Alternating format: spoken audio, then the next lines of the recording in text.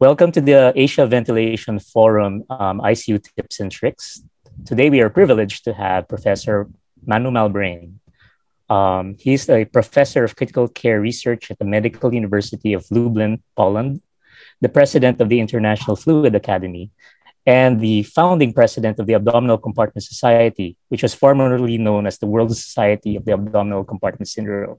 We are very excited today because in the first, we are going to actually have a slide set that is going to be shared to us by Professor Malbrain. So our listeners that are on Spotify, we are advising that you switch over to the YouTube version of this podcast because we are going to go into the technical portions about intra-abdominal pressure and respiratory failure from Professor Malbrain. From time to time, I will be asking him questions, especially to clarify certain points that he will be making. Good morning, Professor. Yeah, good morning, Yep. It's really an honor to be here in this early time of the day. It's also an honor to be able to share what I'm passionate about for the last, I think, 25 years. Which is the impact of abdominal pressure on organ function and organ-organ crosstalk. It may sound complicated, but I will explain you that it's very simple and you can get tips and tricks out of it at the bedside when you're doing your daily ward rounds. So to sum up the effects of abdominal hypertension, and you must imagine that the abdomen can be considered as a fluid-filled compartment, hence it should follow the law of Pascal. So when there is an increase in intra-abdominal volume, the abdomen will expand, and basically it's the abdominal wall, the ventral wall, that will be distended. But at the same time, the pressure will also be exerted not only on all abdominal organs like the kidneys and the liver and the gut, but also by pushing the diaphragm up, there will be compression on the heart, on the lungs, and as a subsequence, there will be also increased intracranial pressures. So if we now today focus on the respiratory system, you will see that abdominal hypertension will cause a decrease in lung volumes. And this will result in more dead space ventilation, increased shunting, atelectasis, and by means of increased intra-thoracic pressures, the alveolar pressures will increase, as well as peak inspiratory pressures if you would use volume-controlled ventilation mode without autoflow. This is usually the consequence of fluid overload, so it is mostly accompanied by pulmonary edema, pleural effusions. Also, because of this, in patients with sepsis, there is thickening of the ventral wall and the chest wall. The elastance will increase, meaning that the compliance will be reduced. And this will result in difficult ventilation. So with respect to recruitment maneuvers, opening the lungs, keeping the lungs open, and so forth. So I think it's fascinating. And today we would like to understand more how at the bedside we need to adapt the ventilator. And this is based on an open access publication, which of course we can share after this presentation. So this is a slide by Luciano Gattinoni and Paolo Pelosi. So on the left-hand side, if you're looking at elastance, it is a combination of the lung elastance and the chest wall. So in normal conditions, the lung elastance has the biggest impact on the total respiratory system elastance. And this is in conditions where intra-abdominal pressure is normal.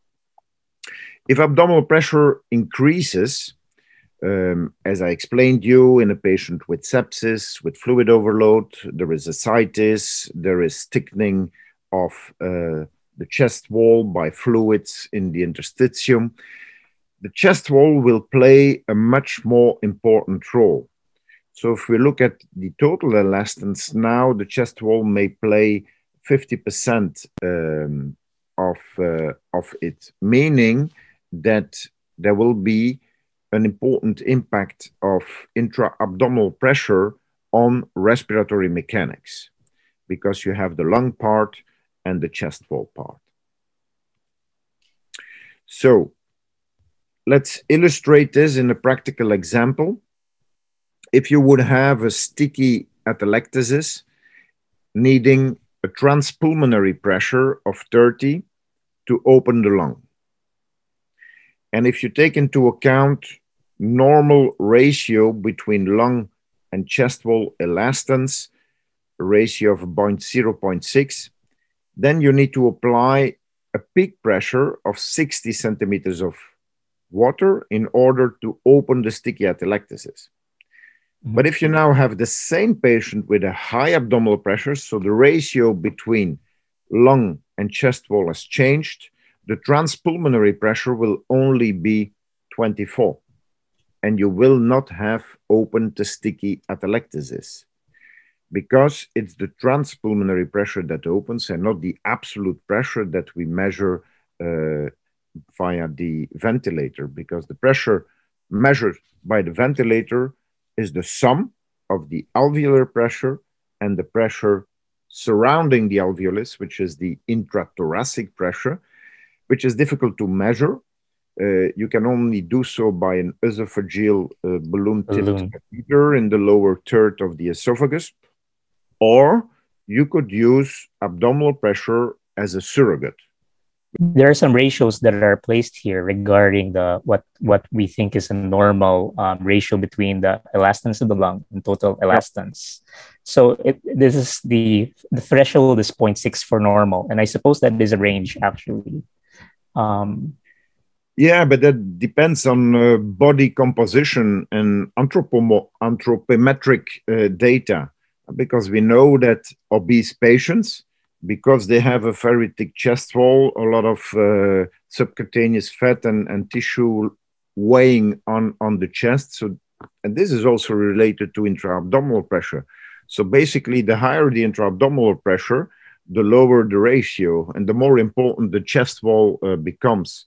So there is no absolute cutoff value, and this value will change over time during the stay in the ICU. If you're giving the patient fluids, if it develops pleural effusions, this will also have an impact, and so forth. So don't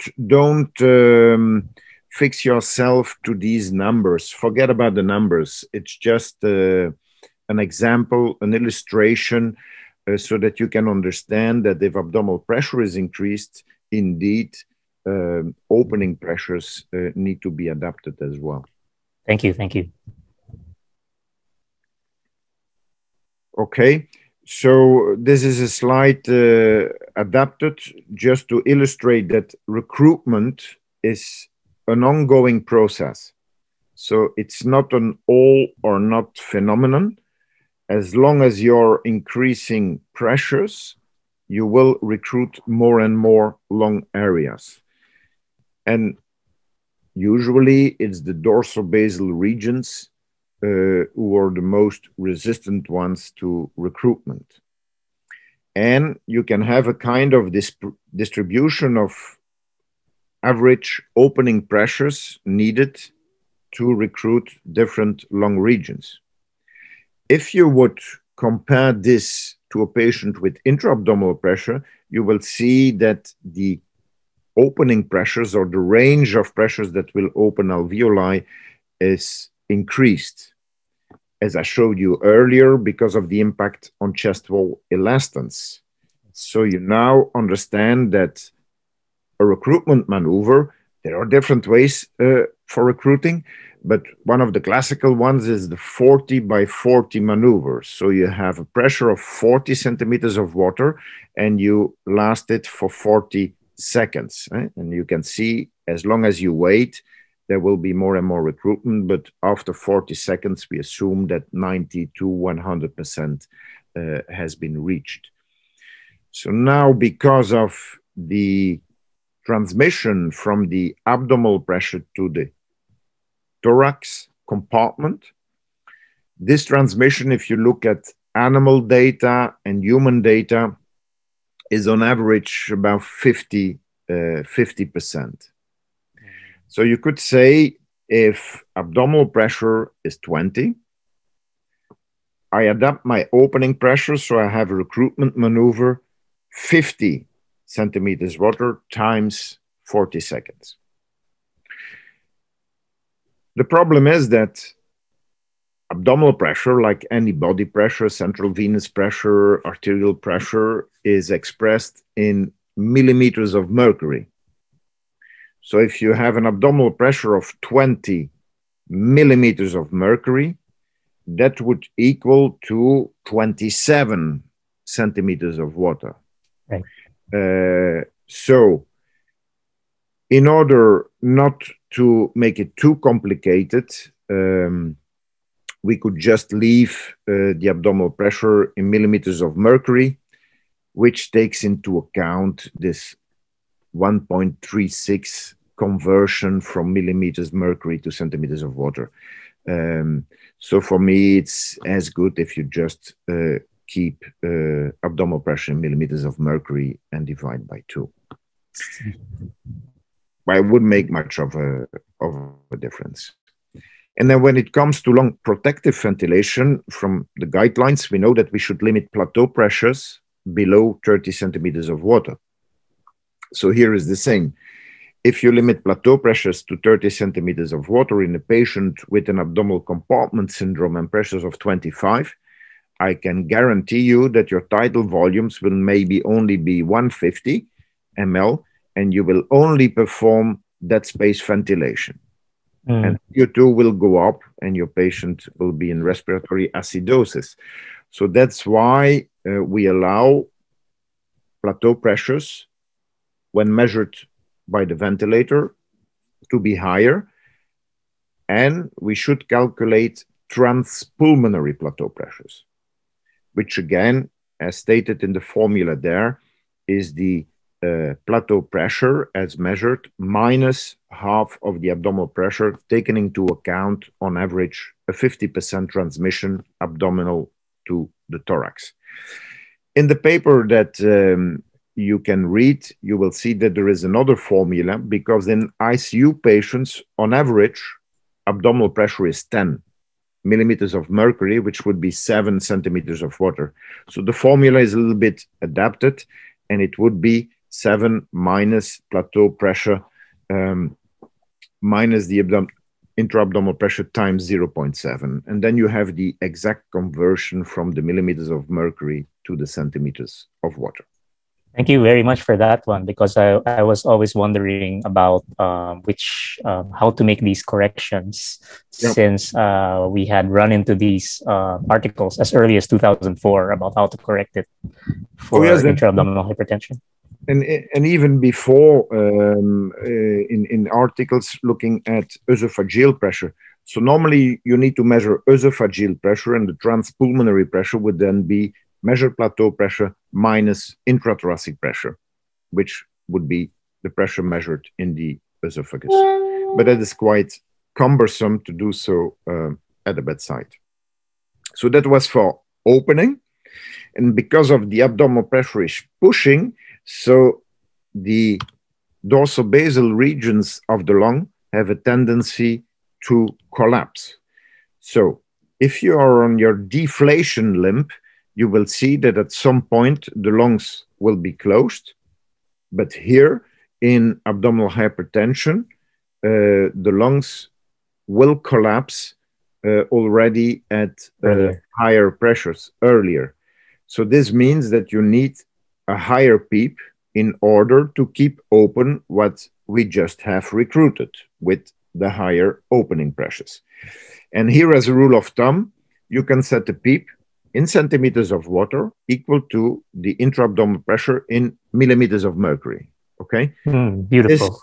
This again takes into account a 40% loss of transmission because, of course, the abdomen, some of the pressure may go to the ventral region, to the pelvic region, and some will push the diaphragm up. So how I set PEEP, and also for COVID patients, you just set the PEEP equal to the abdominal pressure, because if abdominal pressure is increased, you need to set the PEEP to compensate for the diaphragm that is pushed upwards, and in order to keep the lungs open. Why is this also true in COVID? Because we've seen that the patients that ended up in the ICU, especially in the first wave, were the ones with a very high body mass index. True. This is illustrated in the video here. So on the left-hand side, you have a normal abdominal pressure. The video is not playing well, but you see that the dorsal-basal regions are okay. And on the right-hand side, abdominal pressure is increased in combination with muscle relaxants. And that's the problem. Then you see this shift of the dorsal-basal region, also of the diaphragm, going up and creating some compression atelectasis. So this is just an illustration. So what happens now if we not only have abdominal hypertension, but also ARDS?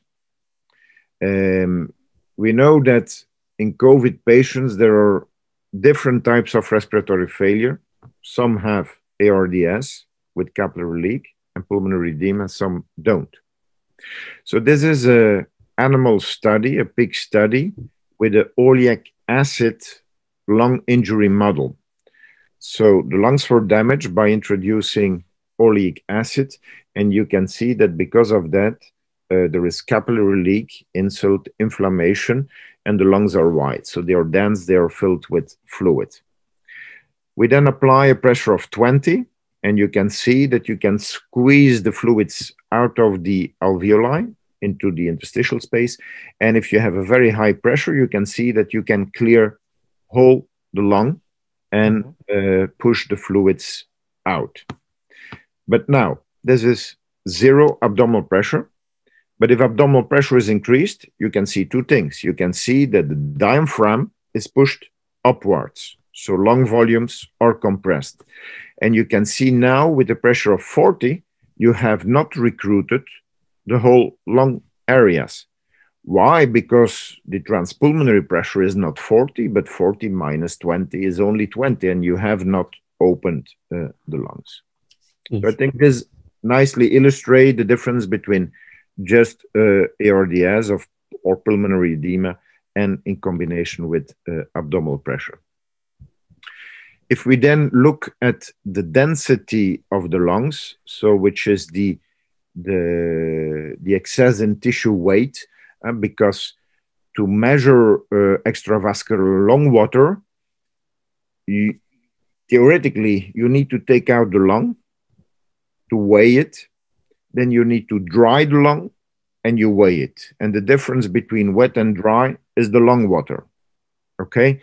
Well, in patients, it's not possible unless they died. And there have been some studies looking at transpulmonary thermal dilution in patients just before they died, and then gravimetry measurements of lung water. So if abdominal pressure is normal, you can see that the water excess, the pulmonary edema, basically is in the dorsal-basal regions. But if you then increase abdominal pressure, you see that the whole lungs get flooded. So there is an exponential effect of pulmonary edema, increased lung water, and abdominal hypertension. So it will be much more difficult to get the fluids out of the lungs. Also, because abdominal hypertension will have an impact on lymphatic system and the usual drainage of the pulmonary edema. So, PEEP equal to the abdominal pressure. But then we learned from Luciano Gattinoni that there may be different phenotypes in COVID ARDS. So this is the paper that you can have a look at. It summarizes what I'm presenting today. And we also published a paper on mechanical ventilation in fibrotic lung. So I think an obese patient with COVID is a bit of the combination of this. So there will be abdominal hypertension, and there will be also fibrotic destruction at the later stages of the lung. So this is what Luciano Gattinoni defined as the L and the H phenotype. So the L phenotype has a low elastance, low shunt, low lung weight, low recruitability. So basically, there is an issue with the lungs and not an issue with the chest wall or with pulmonary edema or capillary leak. And then you have the H phenotype with the high elastance and then, of course, the low compliance, which is a bit what we discussed previously.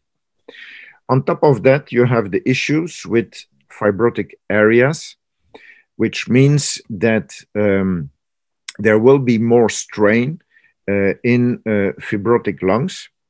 And you can see this illustrated by a squishy ball. If you squeeze it, some areas will pop out with increased volumes because the other areas are resistant to this change. And this is illustrated in this video. You can see if you squeeze it, some areas, and these are then alveoli, so some will be over distended and others will not be recruited. And this makes things even more complicated because there we will need another approach when it comes to lung protective ventilation, because we want to avoid shear stress, which is opening and closing of alveoli, which may induce ventilator-induced lung injury. So if I would translate an L and an H phenotype in patients with COVID and abdominal hypertension, I think the H phenotype would then have increased abdominal pressure, increased body mass index, an increased positive cumulative fluid balance. You can use a bioelectrical impedance analysis and you can measure the volume excess, or you can use a PICO catheter and measure the extravascular lung water. So if these are increased, you may have an H phenotype.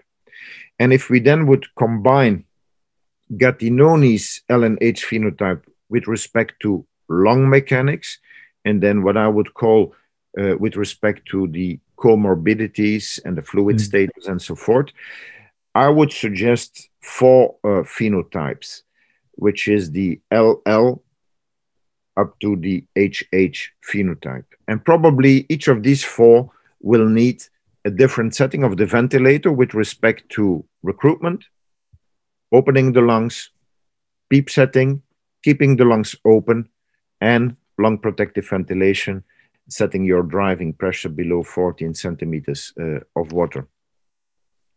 I think this was just a couple of slides that I presented. I could discuss much more because I believe it's a fascinating topic. I'm an internal medicine physician, and intra-abdominal pressure, because the abdomen is the center of the body, it has an impact on all organ systems, not only within the abdominal cavity, but also outside. Since it seems like a very useful measurement to make, especially when we're fine-tuning our mechanical ventilation, would you then recommend that we measure intra-abdominal pressure in everyone in the ARDS? Yeah. So the first thing is that there need to be awareness that abdominal pressure exists and that it's an important parameter. For me, it's just another vital sign next to respiratory rate, heart rate, blood pressure, and so forth. So first, we need to think about it, that it exists. And to my understanding, there is still a lack of general clinical awareness of this vital sign in critically ill patients, but also outside the ICU and in other conditions, like, for instance, liver transplant surgery, or even medical conditions like patients with chronic lymphatic leukemia who may have extramedullary hematopoiesis and will have a huge spleen, for instance. that we are not aware that it's so important in many diseases and conditions. For instance, a patient with a ventriculoperitoneal shunt who suddenly develops headache and cranial hypertension because of constipation. Could be just that. You give gas. Yeah, gas and stool. You give a rectal enema, abdominal pressure drops, and the VP shunt is functioning properly. These are just simple examples of these organ-organ interactions that we may not be aware. So first thing is the awareness. Then the second thing is, okay, should I measure in everyone then, or should I select my my patient?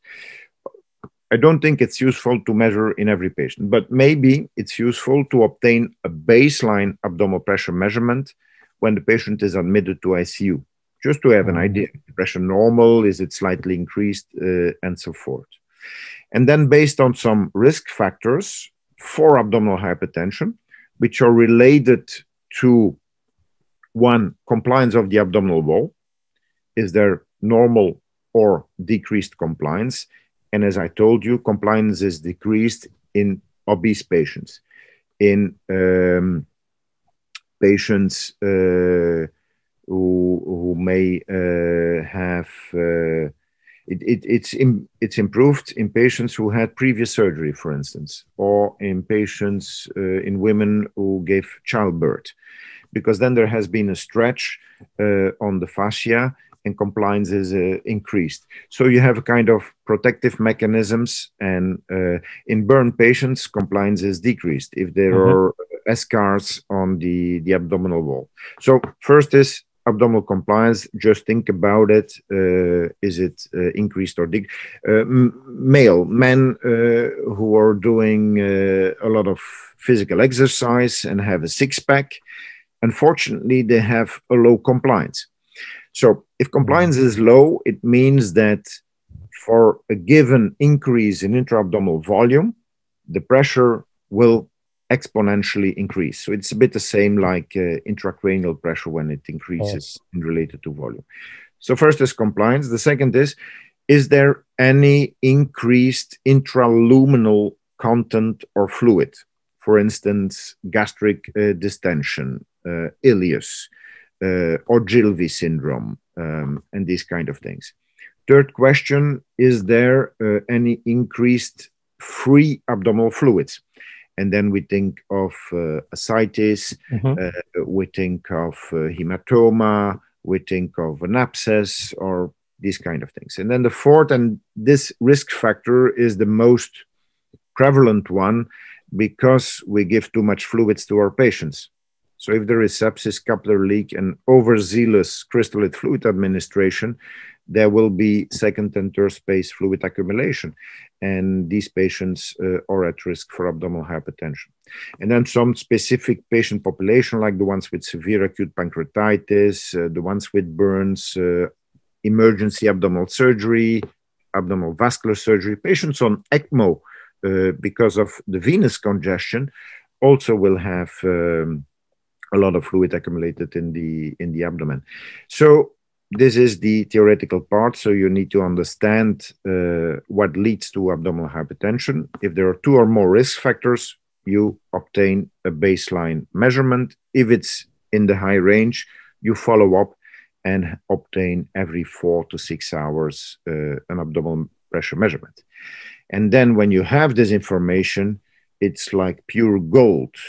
You will have the ability to understand pathophysiology of end organ function much better. If a patient has a high intracranial pressure, but abdominal pressure is 20, don't focus on the brain, focus on the abdomen. Right. If a patient has a high CVP of 20, and you say, I'm not giving fluids, it's fluid overloaded, but abdominal pressure is 25, transmural CVP hence comes down. So you can calculate transmural CVP same way as I showed you to calculate transpulmonary plateau pressures. when you look at functional hemodynamics, pulse pressure variation, because of the increase in intra-thoracic pressure, these values will change as well. So your thresholds change. If you want to do enteral nutrition and abdominal pressure is increased, maybe you need to come down with the speed of enteral nutrition. For the kidneys, it has an impact on filtration gradient. So it has an impact on everything we do. And if you don't take into account, you will probably cause harm to the patient. So awareness, risk factors, baseline measurement. Then your question is how to do it. Right. Most of the ICU patients do have a bladder catheter and an A line and a central line. Otherwise, they probably don't need to be in the ICU. But with any standard Foley catheter, you can measure the height of the urine column. So like in the old days, when we used to measure central venous pressure, it was with a water column. Right, with the manometer. Okay. So there is a commercially available technique, which is the Foley manometer, which you put in between the Foley and the urine collection bag, and you lift up this catheter. It has a filter for sterile air inlet, and you can see a meniscus of urine. And you take your 0 point at the level where the mid-axillary line crosses the iliac crest, patient in supine position at end expiration. As with any body pressure, CVP, we always measure end expiration. So, and that's how you can do it. It's very convenient, very simple.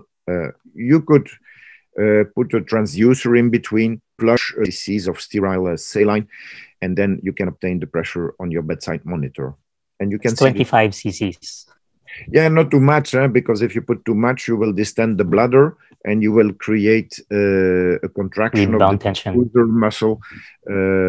Also, not too cold, because this will also create. That's important.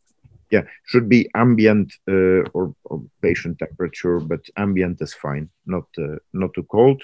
Maximum 20 cc's, 0 reference mid-axillary line, and then you wait for stabilization 30 seconds, and then you measure it end of expiration. See, I recall, because we are actually, I'm proud to say, one of the centers that actually performs this intra-abdominal pressure measurement. And we had been attempting to fine-tune our mechanical ventilation with the measurements. The mathematics used to be, I think, much harder. And so the formulas that you have shared today are very useful to me that needs to see these patients. But I remember a discussion that I had with other consultants at bedside about the use of, they were leery about measuring the pressures and just wanted to think about the presence or absence of intra-abdominal hypertension just by looking at abdominal size, abdominal girth. And I argued at that time that there was one part of the equation we didn't know, which was the compliance of the abdomen.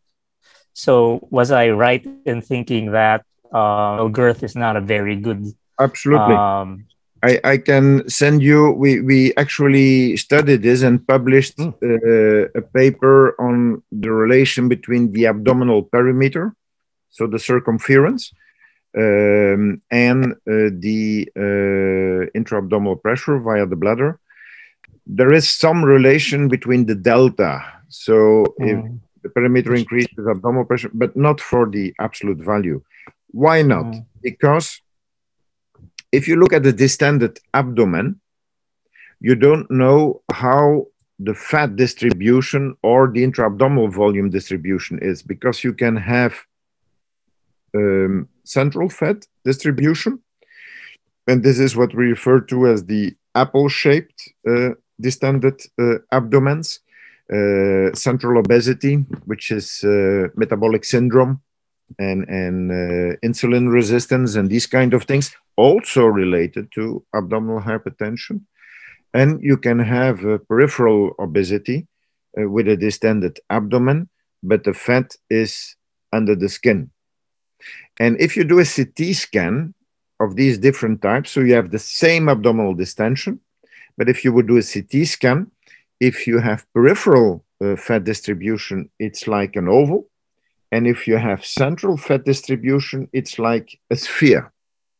And once you have a sphere, if there is any further extra volume, you will have an exponential increase in your pressure.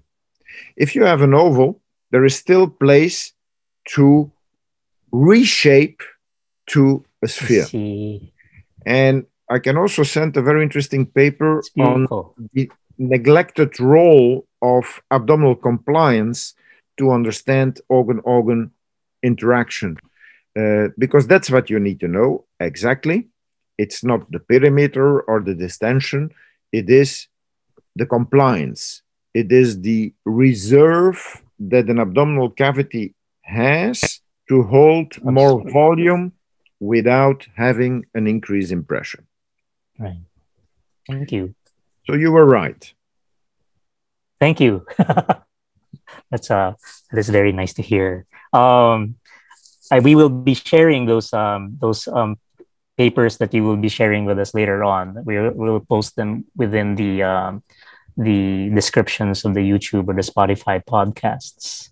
I think my next question is, recently we were able to find descriptions of patients that seem to improve their respiratory mechanics after being given an external compression of the abdomen, which seems to be counterintuitive to everything that we had talked about today.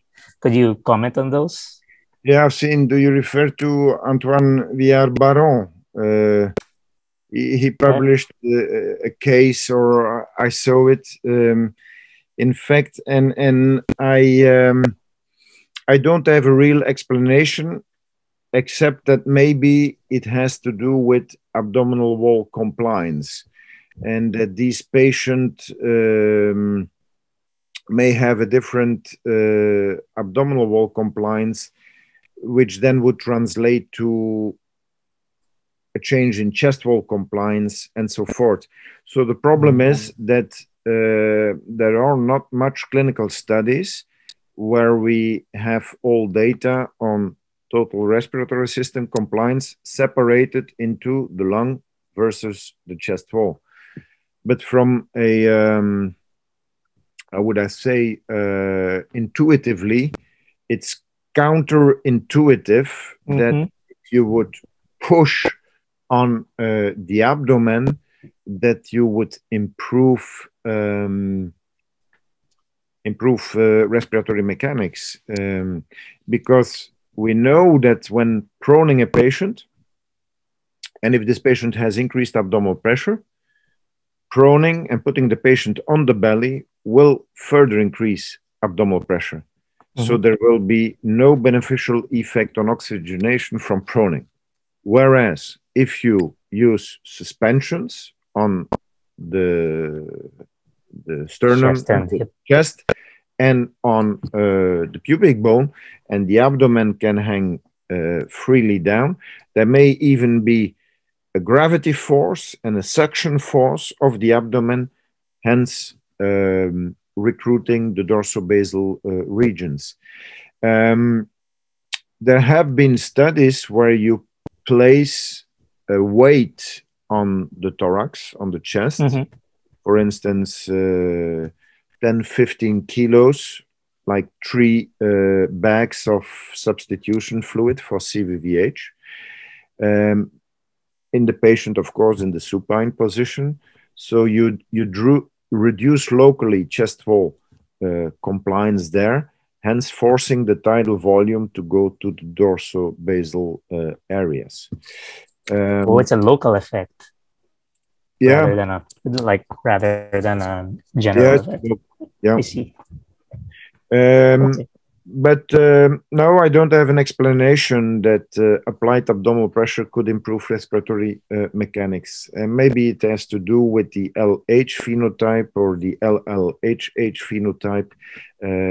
I can't believe that this would be beneficial in an old patient, but maybe in some patients could be, where the atelectasis or the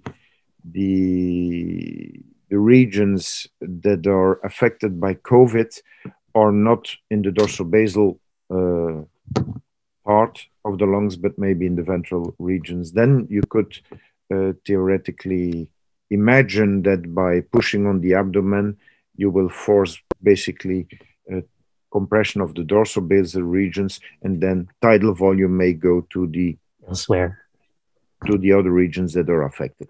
I don't know. See. Okay, but thank you for because it was very difficult to understand because it was counterintuitive. Were there other things that you wanted to discuss regarding our topic? No, it's just good to be able to give this short presentation. So to make young doctors or researchers interested in the field of abdominal pressure. Very interesting to also see how changes in position, patient's position would be to see if you can optimize. Because the thing is that with the society, the guidelines state that we should put the patient in the supine position, flat position, which sometimes is not advocated, for instance, in patients with traumatic brain injury and so forth, or patient who may vomit or whatever. And usually the patients are in the head of bed 30-45-degree position to prevent aspiration and ventilator-associated pneumonia. So having continuous techniques will allow us to measure the pressure supine and then in head of bed. And then you have a dynamic maneuver which allows to non-invasively estimate abdominal wall compliance.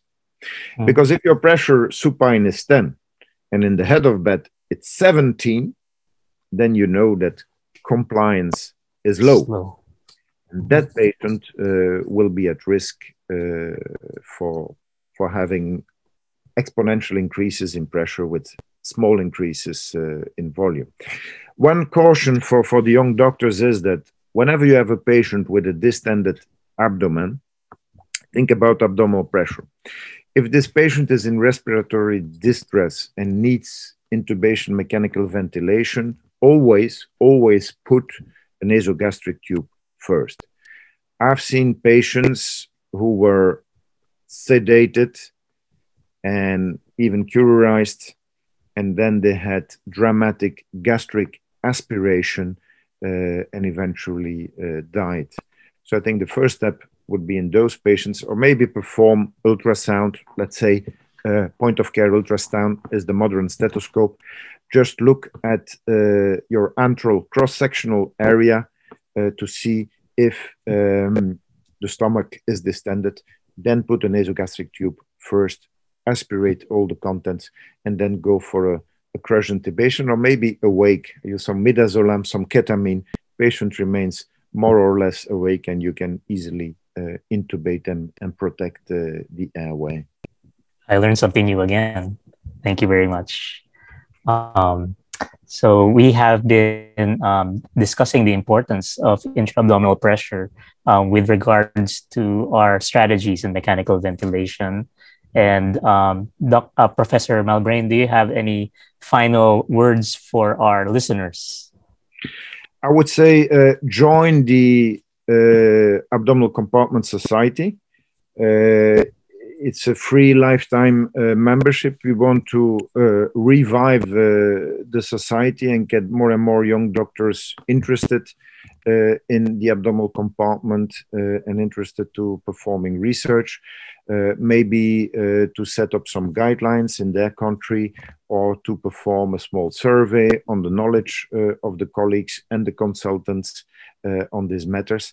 And next invitation would be to join the International Fluid Academy, which is also complimentary lifetime, and you get a lot of resources, videos, presentations from which you can learn and share. Thank you. I remember seeing the first emails from the Society of Abdominal Compartment Syndrome, the very first ones, the very first invitations. And now I'm regretting never having joined, but I see that it's not too late. Yeah, it's never too late. So thank you very much, Professor Malbrain.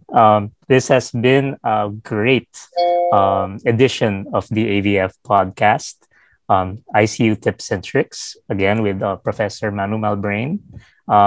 We are available on Spotify and YouTube. And for this edition, it would be better to watch it on YouTube rather than just to listen it on Spotify because of the great images and data that Professor Malbrain has shared with us. So again, thank you very much and have a good day, everybody. Thanks, Jeff, for the invitation, and stay safe, everyone. Bye-bye.